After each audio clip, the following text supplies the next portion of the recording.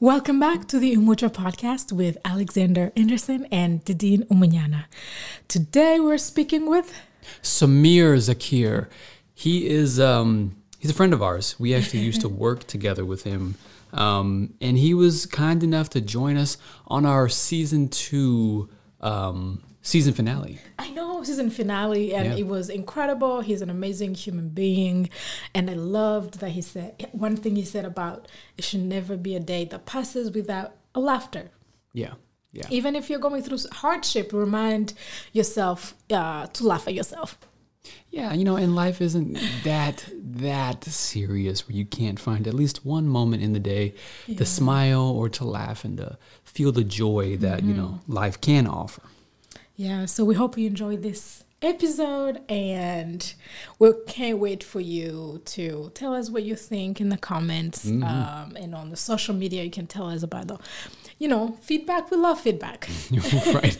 We're 2 seasons in, but feedback is still good. Yeah. All right, now let's let our guest speak. Do the talking. Yes. So nice to see you. You still look the same. You haven't aged at all. Yep. You do. I hope so. None of us are that old enough to where we're hitting that point where it's downhill. No. I don't know. I feel like if you stay healthy, hopefully you continue looking pretty decent for a good portion of your life. Yeah. But I mean, this has been difficult this year, right? I mean, geez. I mean, I will say I'm trying to be positive because this has been such a partially really amazing year for me, and then partially horrible at the same. It's as if incredible things happen with really, really difficult traumatic events all at once. So it's difficult to enjoy the good, but it's also difficult to just kind of drown yourself in the negative because so much good did happen. What about you guys? How do you feel like your year was? We're at the end now. No, yeah, I totally agree with that. Because we don't have to speak too much on our previous employment, at Dreamscape, but we were let go.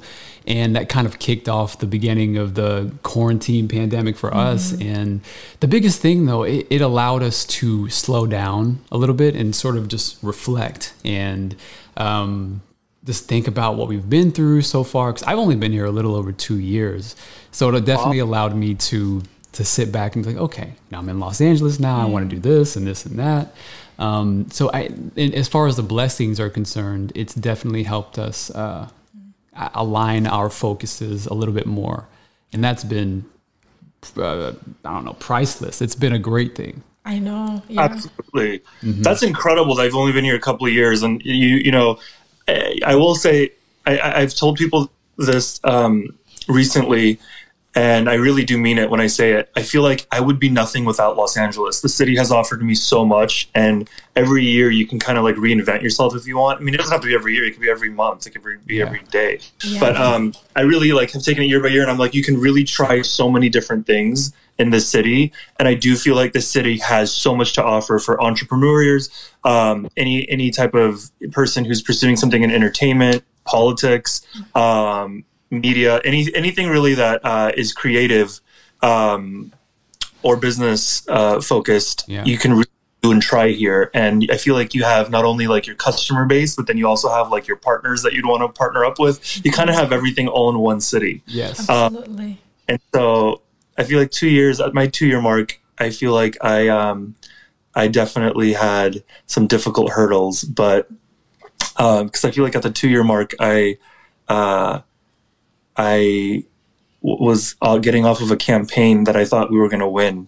And my entire life went upside down after that because it was first involved in politics. And I remember I literally didn't think that the world would ever be the same after that loss. And so anyway, yeah. And then you can your life can completely change. So anyway, I just love the city so much. Wait, so you moved, when did you move to LA? I moved here in 2015. And I would say by the end of 2016, when I had that thing happen. So yeah, I've been living here now for 5 years, a little under 5 years. 5 years. Oh wow! I'm the oldest here in LA. Been here the longest. Yeah, I've been here the longest. I've been here for 6 years. 6 years. Yes, I moved here from straight from Rwanda back in 2014. By the end of 2014. Wow. Okay. Yeah. Yeah. 6 years. Brave as well. Amazing. I know, and I still want to know more about your story. We never were able to actually like go deep into it, and I hope we do. I mean, Because that is pretty. it's intense. Quite. Yeah. Have you read her book yet? You haven't got the chance to read her book. I have not read her book, but I will read it because I want to do nothing but read. But between now and the end of the year, I'm going to just be with family. That is literally my commitment now. Yeah. Which is a good thing. And also, you know, there'll be some downtime. So I would love to read your book. Mm-hmm. I will. We should send him a copy. We'll send you a you're copy. in San Diego. When you're back, we can send you a copy. Yeah. Or I'll just get one. I'm sure I can get one online. Yes, you can, but we will gift it to you because you gifted us your time here on our podcast. Of course. I would love to read your book. That would be incredible. No, that's awesome. I actually have always wanted to go visit Rwanda. You did? Yeah, I've always wanted to like travel throughout all of Africa and just I've been to like a lot of countries in Asia, and I'm like, I don't want to go back to Asia because I get bored really quickly with like seeing the same thing over. And so I've always said like in the last couple of years that like Africa is the next spot where I want to like explore. And COVID happened. I really, really thought it would be this year. Yeah. I really thought it was going to be this year. But Rwanda was definitely on the list. I just feel like there are so many beautiful stories that come out of there, including yours, obviously.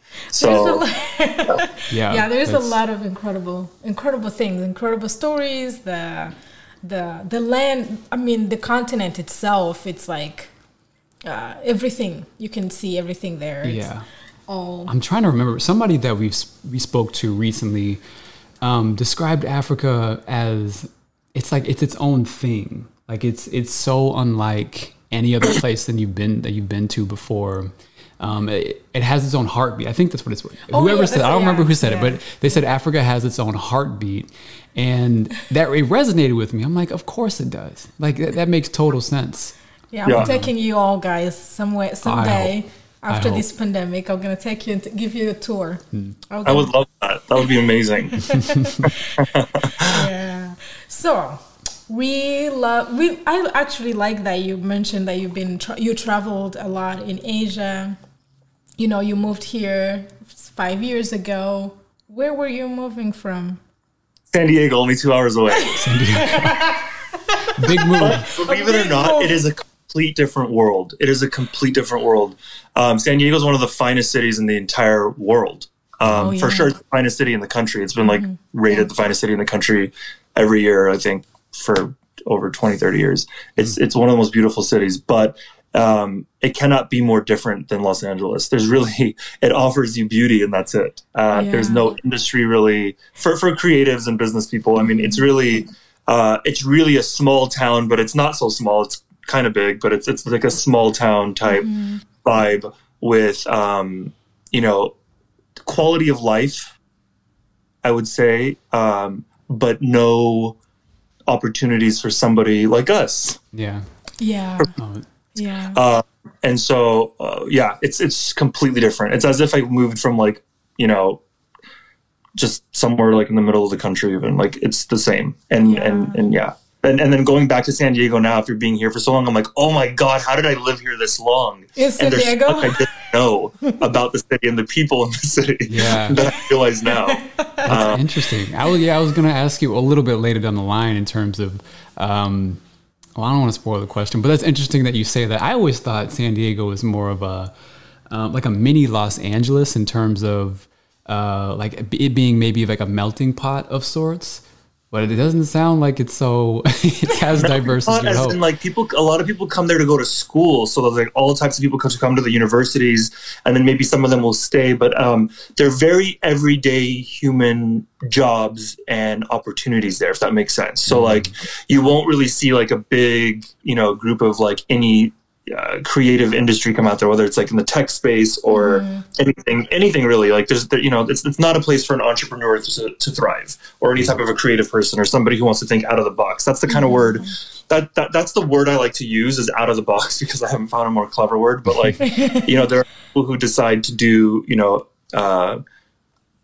I haven't really found the right word, but like 9-to-5 type lifestyles. San Diego's a great place for that, whatever it is you want to do. But I felt personally like I was constrained my entire life, and I felt like I didn't belong my entire life. Oh, wow. Like I felt like I couldn't relate to people. Growing up, I had so many friends, but I had none at the same time.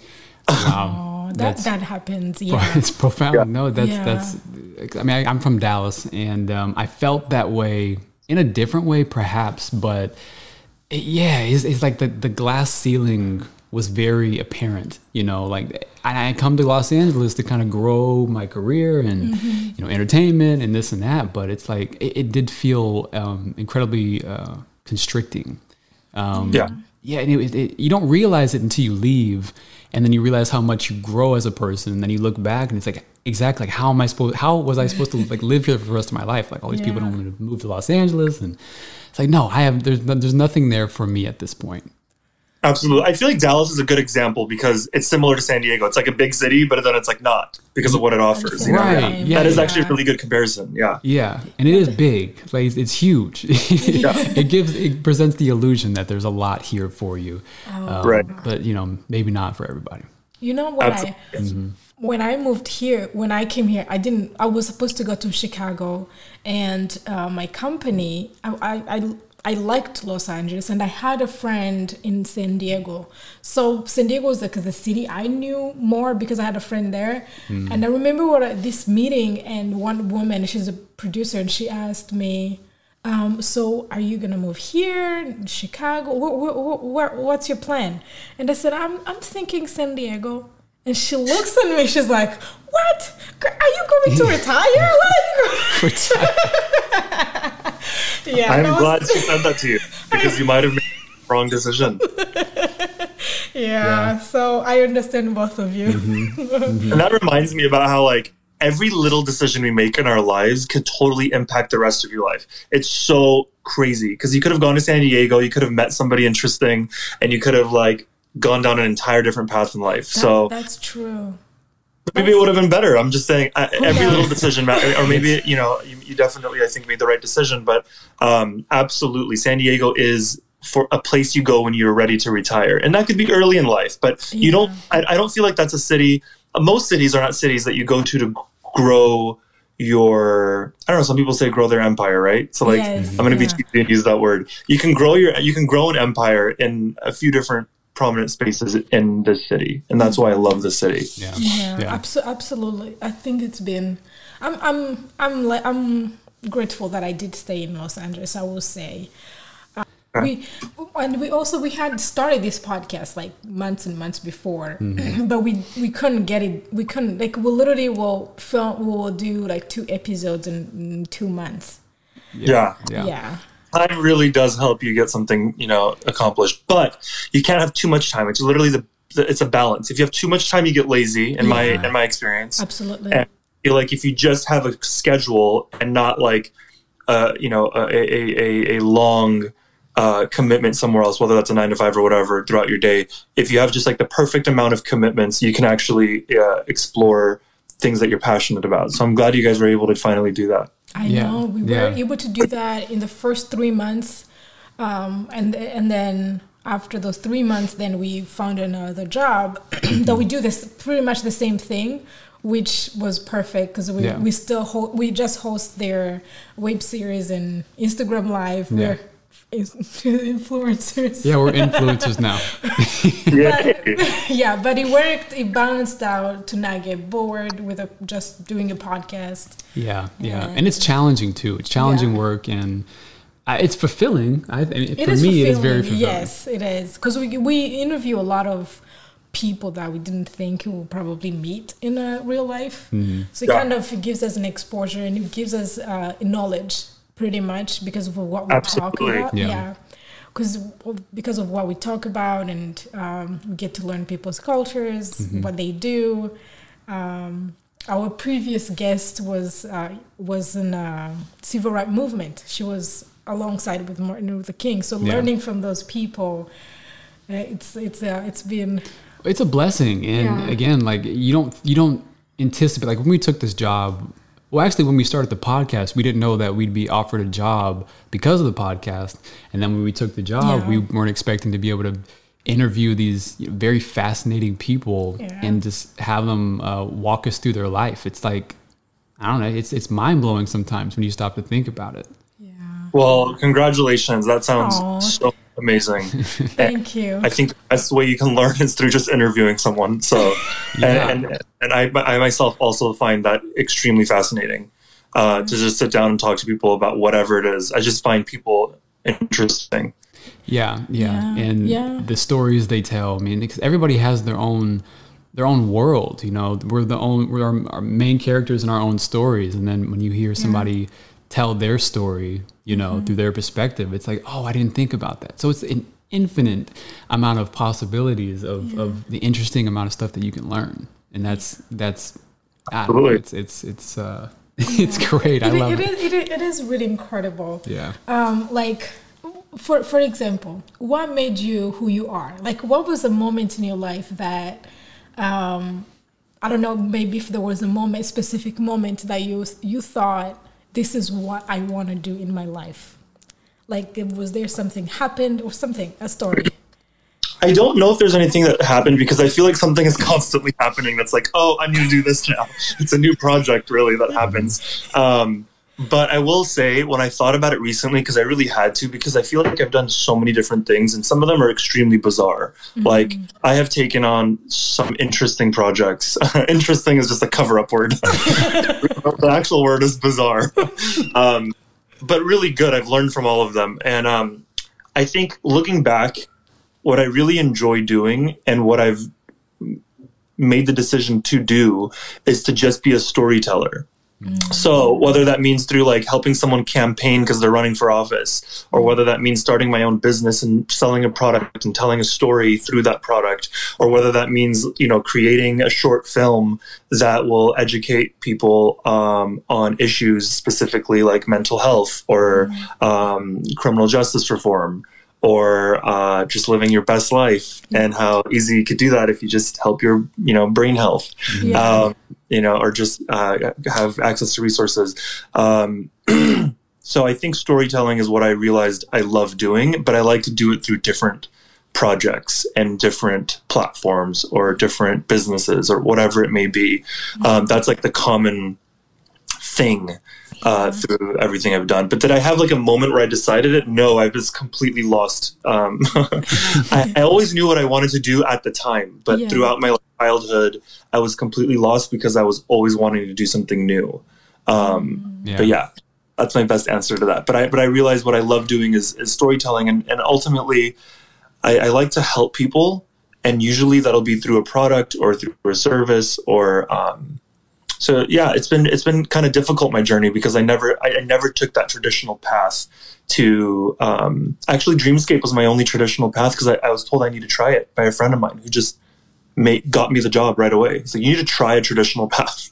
And I tried it. I'm like, what? Well, how long? Was it a month? Was it a few weeks? How long did you do that traditional? The traditional path was 6.5 weeks. 6.5 weeks. 6.5 weeks, but I tried, okay, so between 13 and 18, so like 5 years of my life, I tried traditional paths, let's call it. While I was pursuing entrepreneurial stuff, I had little businesses. I used to sell gold. I was really lucky when I was selling gold, because it was when everything was, when gold was really high and everybody wanted to sell it. Wait, you started selling gold at 13? I would, no. So 13 to 18, I took on 20 different jobs.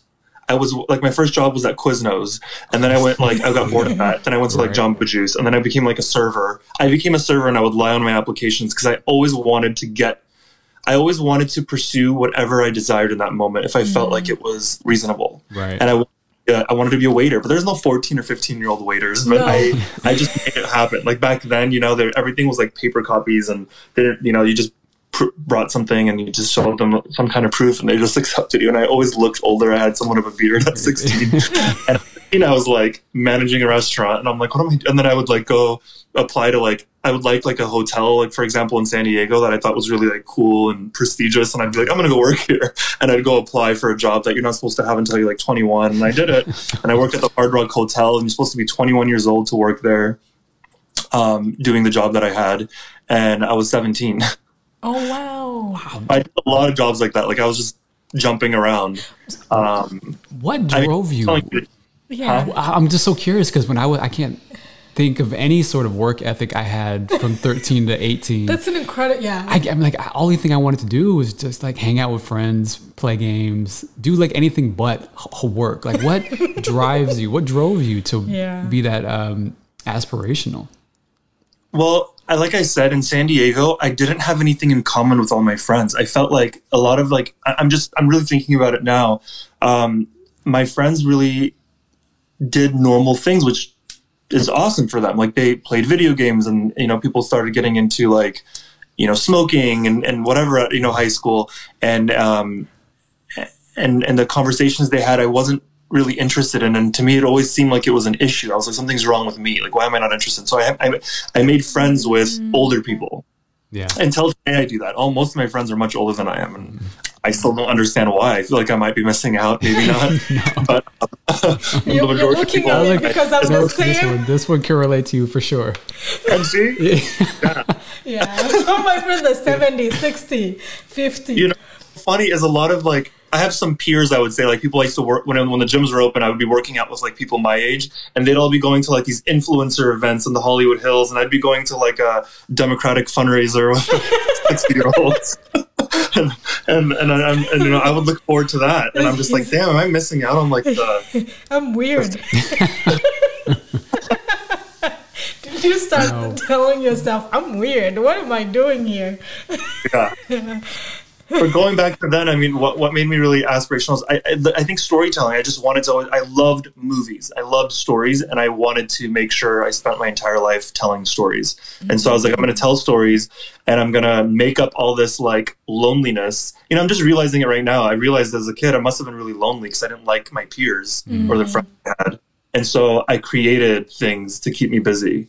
Yeah, there's like a great strength in that, and independence, like. Yeah. If you don't feel like you're not accepted by the world, or you just don't fit in, a lot of times you can just kind of fold into yourself and then just maybe get a little depressive or think that you're not good enough. But like it's the opposite effect with you, it seems. Yes. Like it's like, okay, well, I don't want to do this. That doesn't interest me. Those people bore me.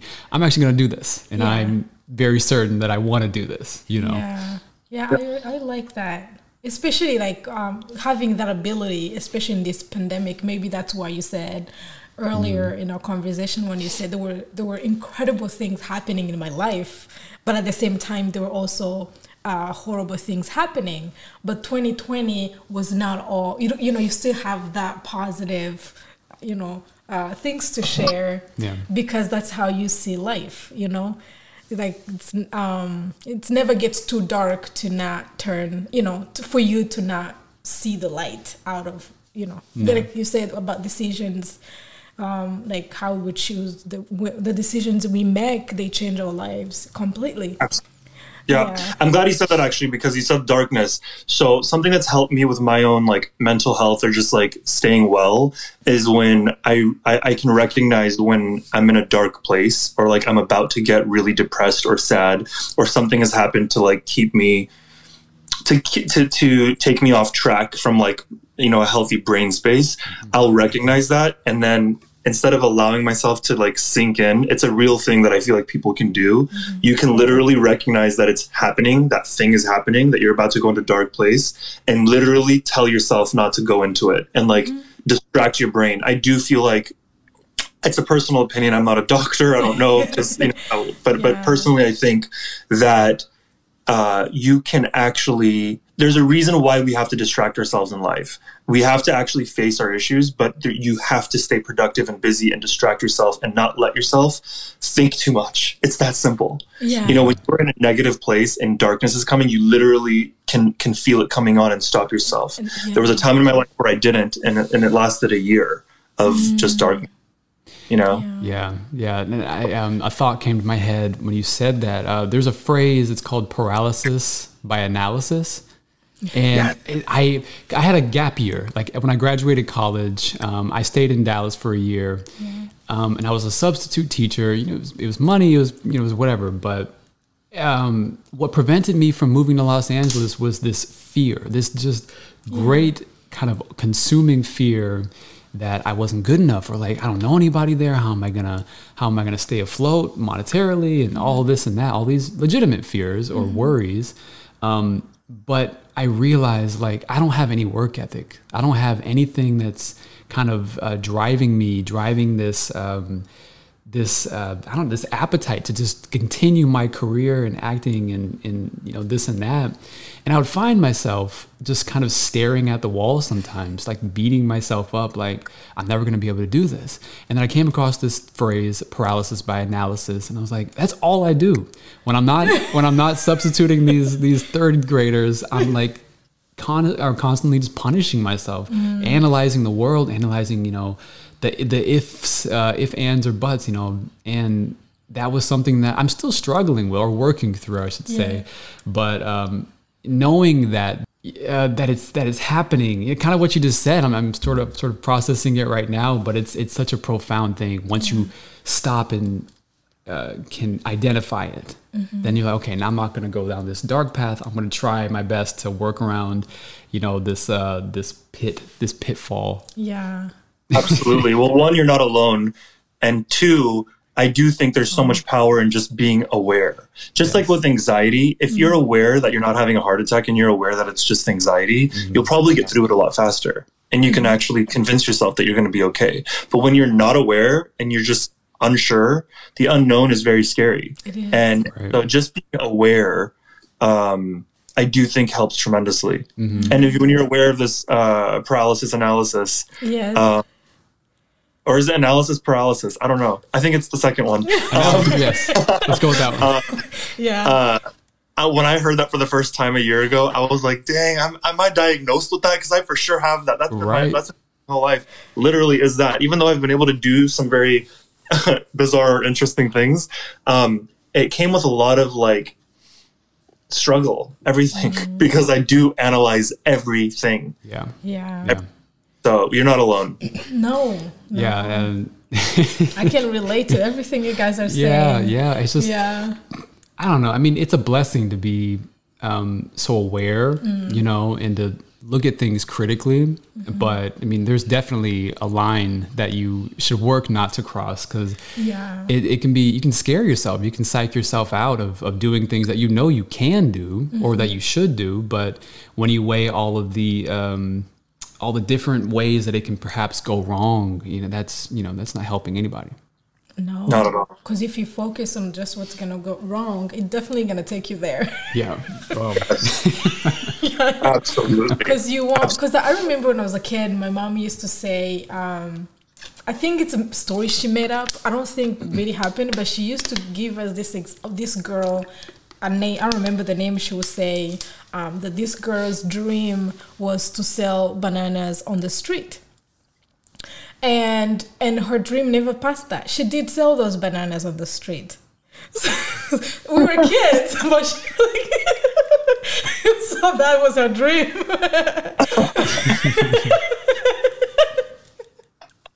So I was always terrified to become that girl. And I was like, I don't want to be the girl who sells the bananas on the street. So my dream has to be bigger than that. So I always felt like if I tell myself to sell those bananas, I would sell the bananas. Yeah. But if I tell myself to do more than that, I will also work towards that. And I think it helps, especially with like the phrase you used earlier about looking outside the box. Not doing things that everyone does, because sometimes you're just not aligned like that. You know, you're meant to create new things that hasn't happened before. And that's why other things are, doesn't work for most of us. Yeah. I love that. That's beautiful. I like that. That's a very inspiring story. Banana. I'll remember that one. I didn't know that story. I like it too. The banana The story. banana girl. I will find her name. I'll find out about her name. I remember the name she used to bring up, but yeah. So what drawn? I know you mentioned about storytelling, how it drawn you to do everything you do. All you want is just share stories. But also, you've been involved in politics. You're an activist in politics. Why that? And and why is it important? Do you think young people will benefit to know more about politics? Absolutely. The story's a little bit long, so I'll try to just cut to it. It landed on my lap. I was consulting for a TV network, and the owner of the TV network and I were friends. And I went to a dinner one night, and then another fundraiser for Hillary Clinton. And within that period, I got very close to people on her staff, and I got very close to some very interesting people involved with her during that race. And I was just super passionate about her "I'm with her" movement and like what it stood for, and the fact that she's going to be the first female president, and just everything she was standing for and wanting to do for the country.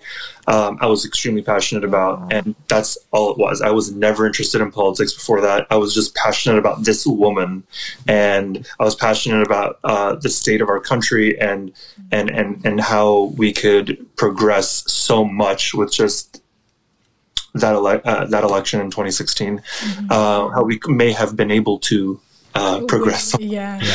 So it was in 2016, early that year, middle of that year. I don't really remember exactly right now, where I got involved and started fundraising for her. And when we lost, I thought that it definitely affected me a lot, because I'm thinking about it right now. I'm just like, it was really a negative point in my life. Oh, I'm sorry. Like, delusional almost, that like there was no way she was going to lose. And but anyway, I learned so much. I learned that, politics, it's not what any of us really think. There's so much more that has to go on to make change happen. Making change happen is very, very difficult. There's a lot of compromise. It's not as black and white as it seems. You can be, super, super liberal, but fiscally conservative. And sometimes that makes no sense because it contradicts each other. And then sometimes it does make sense. And actually making some of the things that we want to happen is very difficult unless you do other things that you don't want to do. And so I learned a lot, and I still have so much more to learn. But I think that experience led me to raising money and helping other Democratic candidates for, governor in certain states, or senators, or people running for president. I've consulted for. It's led me to those opportunities with that very first little experience with the Clinton campaign in 2016.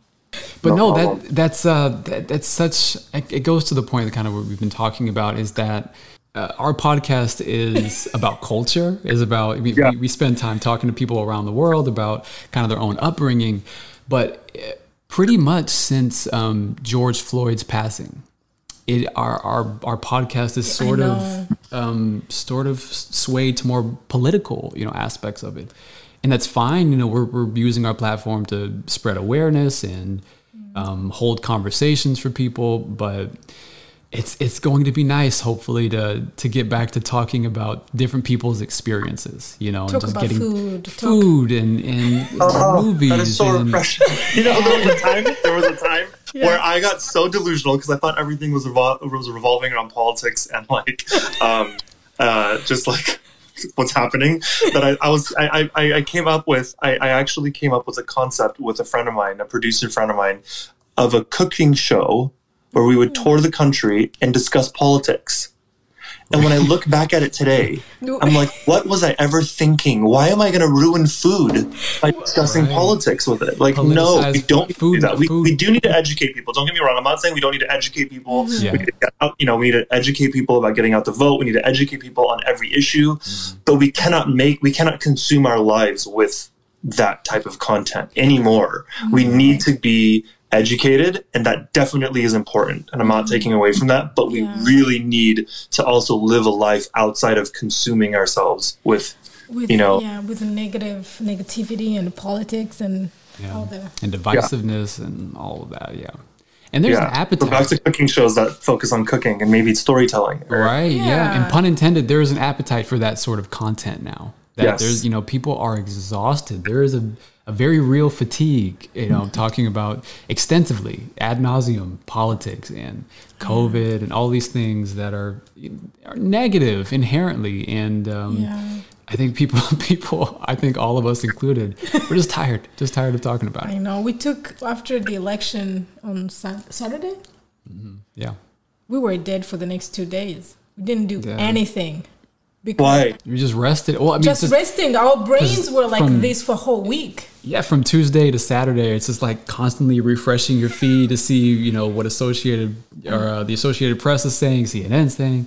And finally they call it and it's like, okay, I'm going to turn off my phone, for a couple of days and hopefully we can recover. I'm happy. Yeah, we're happy. Let's just rest. Let's take this win at for least a bit 2 days, take it in, yeah, digest it, and then, keep celebrating. Well, I actually had a different, you know, I agree with you. That's definitely how I felt. And I think a lot of us felt that way. But I could not take that anxiety anymore. I had so much anxiety this year that, which is a whole topic of its own. But I could not experience the anxiety. So that could have happened from this 5-day period or so. So I just completely checked out and I'm really busy with family right now. So I've just been completely busy with them. And I would only check my phone or any news platform in the morning and at night. That's smart. And throughout the day, I just literally did not care because sometimes you have to not care. Not overthink. And so I literally, because, you know, it could have been so bad. The alternative could have been really, really, really bad. Do you, in your family, you're first generation, right? I'm first generation, yeah. So do you have a story you can share with us from your grandparents and you know, at home, the values, the tradition that you learned from your parents and grandparents? Yeah. I'll start off with the fact that my grandmother has been like the love of my life, my entire life. I was completely close to her. I learned Farsi through her. I was always around her, and she did pass away last year. And it was one of the most like traumatizing, I don't know if the word is traumatizing, but just one of the most difficult experiences of my life. I still haven't really mourned it because I probably can't. I wasn't, you know, but anyway, we'll stick to the positive. She was the most amazing human being ever. And she did suddenly died from a stroke last year, and it was horrible. But she has taught me so much of anything that I know about my like heritage or culture or anything. Because my parents are very another word I don't like to use, but they're very Americanized. They're very modern. I don't know if that's even the right word. They just, you know, they came here when they were really young, and they just kind of adapted and just became Americans, which is what this country is. It's supposed to be a bunch of diverse people from all over the world who come here and are now this thing called American. Others don't really get that sometimes, but they became, you know, they're from a different country and they came here and that's what they are. And so I grew up with them, but half the time was with my grandparents, specifically my grandmother. And so anything I know about being Afghan, which is what I am ethnically, I have learned through her. You know, mostly, whether it was cooking. I mean, she was the most incredible cook ever. She cooked some of the most amazing dishes ever. And it's so funny. There are no Afghan restaurants in Los Angeles, really. Los Angeles, like proper, there is not even one.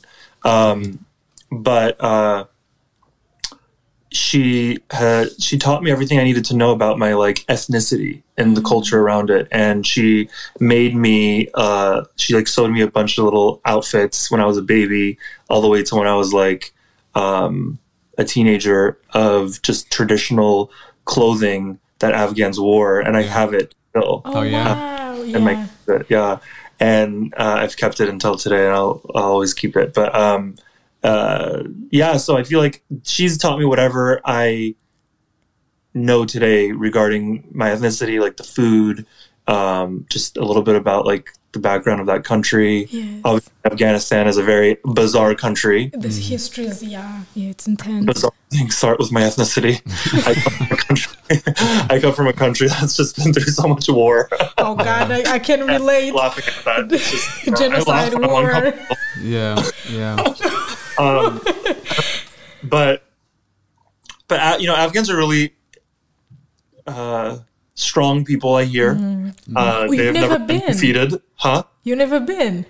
I've never been to Afghanistan, no. I've been wanting to go multiple times. I actually started a project, one of my many projects I've started that failed, was when I wanted to create this agency for Americans to adopt Afghans. And I had all this funding and all of these people in California alone who wanted to adopt children from Afghanistan. And I set up this whole thing. And apparently because of the Sharia law, it's a religious thing. They don't want people who are not Muslim, or maybe it's also Afghan and Muslim, to adopt their children. Definitely they have to be Muslim. So they're like, we would rather our children die or be on the street than to like go to the United States and whatever. So there's like a lot of issues like that, which I'm sure you're kind of familiar with. Yeah. You know, Asia and Africa have a lot of similar things going on with their like rules, and especially if they're Muslim countries. Yeah. And so I tried, like, I remember everyone was like, you're starting a bloodbath. This is going to cause a war or whatever. And so, so I was going to go during that period, and then I didn't, because they're like, you're going to go and you're going to get killed, because what you're trying to do is like not going to be okay. And so that wasn't a win. That was kind of a failure. But during that period, I learned a lot about the country and kind of like the politics and all. What I will say is with Afghanistan is like, I am so grateful for my family. They're so incredible. And, you know, I've learned some things, and I know that our culture is what's helped them and shaped them become who they are. And the food is amazing, but I feel like culturally I am more American than anything else. And so I have much to add to that. But I'm willing to answer any questions you might have. You might be able to say something that I might think of. I'm thinking, do you have like your grandma's recipes like that? Oh, I'm glad you brought that up. So, there, you know, like I said, I'm dealing with a lot of stuff in my family right now. There's been so much good this year and so much sanity and sadness and craziness. So there's been kind of like a family crisis going on, but it's all good now. And to get my family together, I've decided that like as a project, we should create a cookbook, and a lot of the recipes should be my grandmother's recipes in there. And we should like create it and talk to everyone in the family and like try to get all her recipes as close to what she made as possible. And all her kids, so my uncles and aunts and my dad, definitely know most of her recipes and how she made it and like what it is. So I'm definitely gonna make my little projects and like, you know, self publish the book. And so she made the most amazing food. I mean, when I think about it, people always ask you like, what's your favorite food, you know, when you meet someone new or whoever, you always people talk about that. And I would always forget about Afghan food, which is my own like food, right? And lately my cousins were all over, and we were like, you know, asking each other what our favorite foods are, because we're all trying to like, you know, go out and eat in LA, which is always a difficult process because everything here is so disgusting. like all the restaurants here are just for show. Like they're fancy and interesting looking and like all about like the buzz and the vibe. Food's not that great. So we were like, let's cook something. And then they all said their favorite food was Afghan food. And I'm like, wow, my favorite food is Afghan food. And I feel like the world has yet to experience what Afghan food is. It's not a very common, you know, cuisine. You're saying that I don't think I've ever had. No, Afghan I never food. had it before. Have you guys had Ethiopian food? Yes, yeah, we have. Like Ethiopian food. It's not similar, but there are things that remind me of it. Like I feel like we can make Afghan food Ethiopian style. You know how Ethiopians have multiple different dishes in one? Afghans also have like a bunch of side dishes with like a couple main dishes. And so I feel like if someone were to ever open a, you know, Afghan restaurant, it would be extremely successful for them to style it in the way that Ethiopians do, like the variety. Yeah, I can imagine. That would be so... I'm thinking about the spices though. Like the amount of the variety of spices. Because there's, you know, you say there's no comparison, but Ethiopian food, the amount of spices and just the variety. And I'm an eater. I'm from Texas. I learned how to eat from a very young age. That's a very exciting concept for me. if you could leave one message to our audience or anybody who listens that would benefit them most in life, what do you think that would be? Like, what would you say to anybody that, you know, may be struggling with something, you know, whatever? What do you think that you would say to them? Young or old or? It's simple, but I think, and I hope helpful to people. And that's a day without laughter is a day wasted. And what I mean by that is no matter what you're going through every single day, no matter what, you have to find a reason to laugh. Hopefully all day, throughout the day, but never, ever, ever take things too seriously and don't overthink. And I feel like that is all bundled up with a day without laughter is a day wasted, because a lot of us are taking things way too seriously. We should all be so blessed to wake up in the morning. It really does come down to that simplicity of we're so grateful that we're literally human. Like, what is being human? Like, I still don't get it. Like, what are we? Yeah. It is so amazing. Don't get all wrapped up in the insanity of existing and surviving and living this big question mark that we're living. This is all a huge question mark, but the fact that we're living it is such a blessing. Don't forget to laugh every single day. And the good thing is with Dydine, I'm laughing because she's always laughing, and so with you, to laugh. That's true. I remember at our job. Mm-hmm. Yeah. I didn't realize you were one of the bosses. So yeah, it took me a long time too. Right. So then the job begins, and I realize you're the boss, and I'm like, what happened here? I don't know if I'm gonna treat him like my boss, but you never had that attitude either. You never took anything serious, and I think sometimes it can be confusing to people. Yeah, and but not being angry at things all the time, it does not mean you don't care. Yeah. Because you really, really cared. And I remember we always talked about you, and it's like, even at work, when there were like some hard things to do, you went and do it. You didn't.